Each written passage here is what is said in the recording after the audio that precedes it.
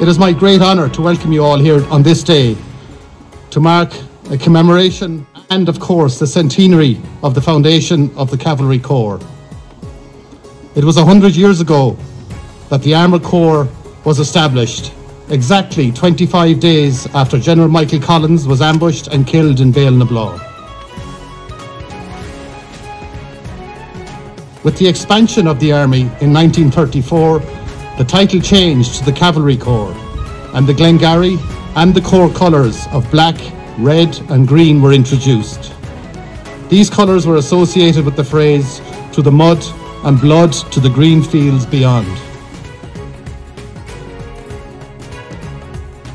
The motor squadrons were formed in 1939 and were equipped with the famous Landsberg, Rolls Royce and Ford armoured cars.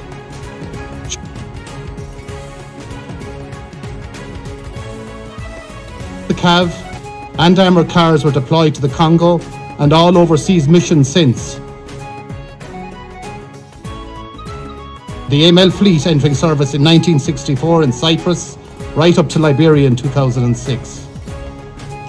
Being the mobile reserve for UNIFIL battalions, the Cav were involved in all major incidents in Lebanon, not forgetting, of course, the well-documented Battle of Atiri.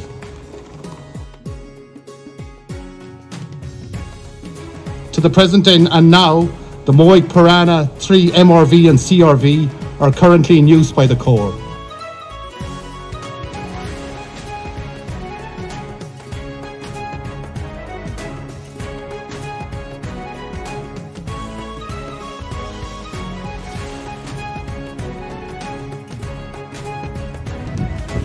The Corps has also other family members, and they are the associations, veteran associations of the Cavalry Club, Glengarry Club and the 2 Cav Club. I cannot speak highly of what some people call ex-cavalry, but who I consider as still cavalry. It's a great honour for me to be with you all today here in Plunkett to mark the centenary of the founding of the Cavalry Corps, but also, of course, to remember the cavalry personnel who have given their lives since the Defence Forces first deployed overseas in 1960.